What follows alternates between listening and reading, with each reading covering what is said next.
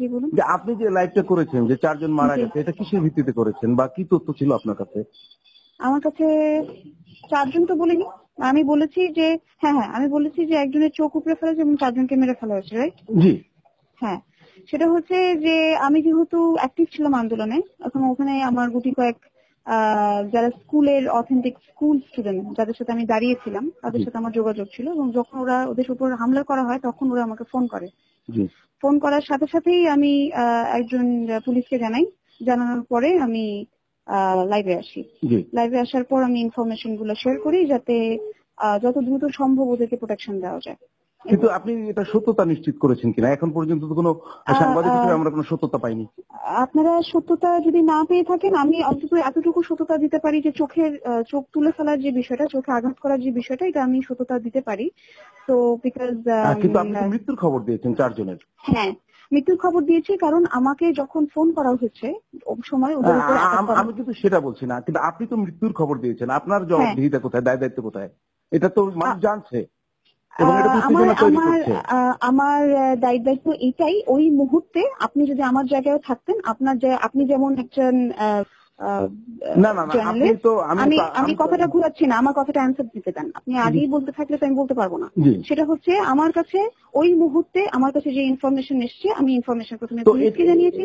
আমি শেষ করি, আমি তারপরে সেটা জানিয়েছি যাতে অবশ্যই আপনারা যেমন এখন আমাকে ফোন করছেন, আমি এটাই চেয়েছি যাতে মানুষ সেটা ব্যাপারে অ্যালার্ট হয়, যাতে তারা বা সন্তানদেরকে তাদের প্রোটেকশন দেওয়ার জন্য। শুনেন, ওখানে তো সন্তানরা ছিল, ওখানে তো বয়স্ক লোকরা ছিল না, তাদেরকে সন্তানদের প্রোটেকশন দেবে কারা? এই কারণে যে সংঘাত সংঘর্ষের সৃষ্টি হলো তার দায় কে নেবে? মোটেও আমার কারণে কোনো সংঘাতের সৃষ্টি হয়নি। না, আপনি তো তথ্যটা ভুল দিয়েছেন। হ্যাঁ, কে বলেছে আপনাকে? আপনি এই মুহূর্তে কি আপনি একেবারে শিওর যে তথ্য ভুল? আমরা অবশ্যই শিওর, কারণ আমরা হাসপাতাল চেক করেছি, আমরা আওয়ামী লীগ অবশ্যই ভেতরে চেক করেছি, আমরা সবার সাথে কথা বলেছি, আমরা সব জায়গা চেক করেছি, কোনো ডেড বডি পাওয়া যাচ্ছে না। তো আপনি কি মনে করেন ডেড বডি গুম হয়েছে? না, আমি সেটা মনে করছি না।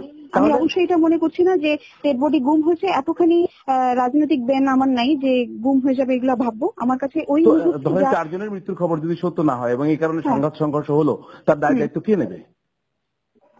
দায়িত্ব যদি এই ধরনের, এটার জন্য যদি আমার ইনফরমেশন যদি ভুল হয়ে থাকে এবং আমি যার কাছ থেকে শুনেছি তাকে আমাকে জিজ্ঞেস করতে হবে।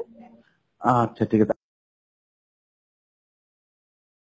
আমি কাজী নওশাবা আহমেদ আপনাদেরকে জানাতে চাই, একটু আগে জিগাতলায় আমাদের এই ছোট ভাইদেরকে একজনের চোখ তুলে ফেলা হয়েছে এবং 2 জনকে মেরে ফেলা হয়েছে।